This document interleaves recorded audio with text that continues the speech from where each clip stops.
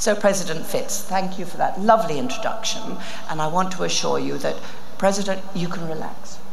I've done my homework for today. Because, you know, whenever I take on a role, I do my research to truly understand the character that I'm playing. So when I played a secret agent, a sniper in Red, I learned how to fire a gun. And when I played the Queen, I learned how she talks and how she walks and how she interacts with her advisors.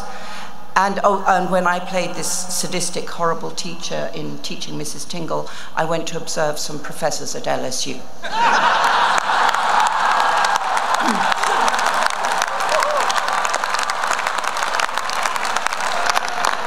Yes, they taught me everything.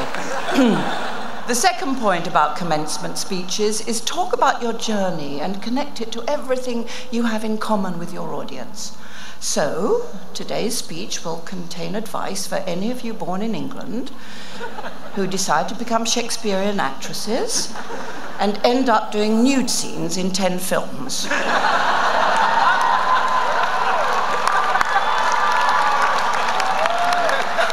I just mentioned that just to see if any of your fathers, you know, are getting out their cell phones right now to Google me.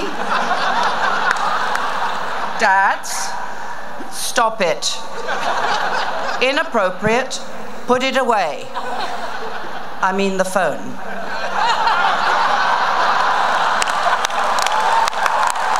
Something I believe that you will remember in the year 2057 because it is so true. Here it is. Get ready. Whether you're in Tipitinas, French Quarter, or the Oval Office, no good can ever come from tweeting at 3 a.m.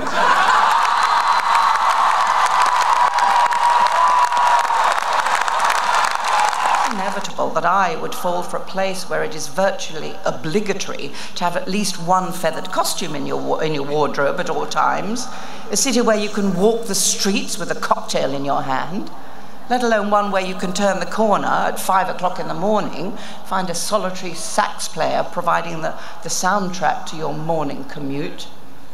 It's funky, it's beautiful, it's raunchy, it's sophisticated, it's elegant, it's raw and imaginative and witty and cultured and violent and sleepy.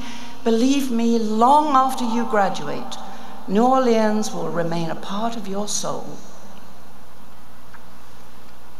Okay, good, 4 minutes in.